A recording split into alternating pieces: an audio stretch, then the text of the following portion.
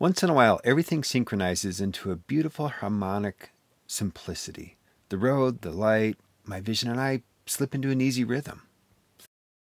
Last week, for 36 hours, it was perfect. Everywhere I looked, images seemed to find me. I was living and creating in a heavenly paradise. It was a finely tuned visual and physical balance.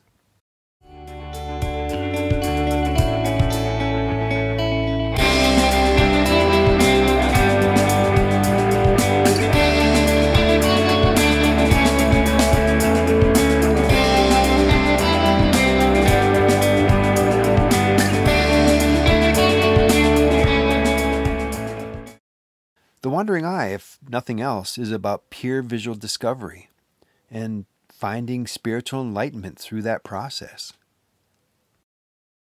You would think that, given the road is an unbroken line, my stories would take on a similar kind of point A to B quality to them. I'm not a linear thinker, and for that matter, a linear storyteller. I think in visuals and images. My stories are spherical.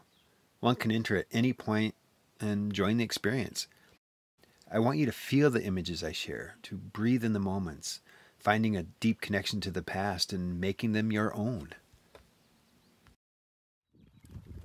I'm not going to tell you concise stories about my travels, but rather share the way it feels to be on the road with me.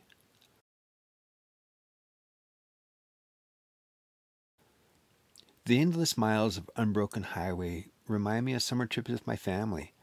Back then, portable entertainment was seeing if I could hold my breath between road signs, which were sometimes miles apart. I spent hours watching the landscape. As the highway climbed a hill, mysterious possibilities lurked on the other side. My mind freely floated in and out of the here and the not here as I watched the sunlight shape the land between the horizons. I was entranced by the light.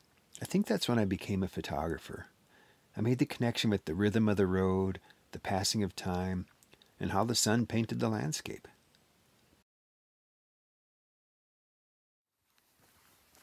As I open up to new hidden expressions of life, finding harmony in the chaotic vibrations of day-to-day living, I invite you to share the ride with me.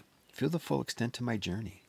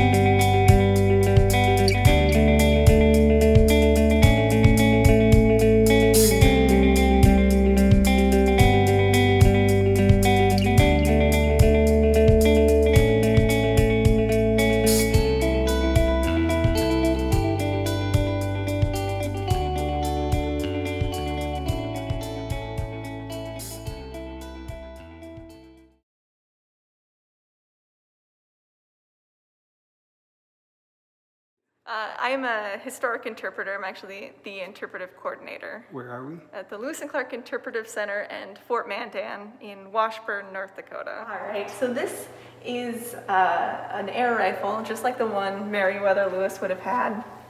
And so down here at the stock, what you would do is you would screw it off, and then you would use these two pieces to pump air into it. So it acted pretty much like a bicycle pump. And to get it fully charged, it'd take 1,500 pumps. And you can imagine how long it would take to do that. But the nice thing about it is it was a repeat shooter, whereas all the other guns of that time, you get one shot off.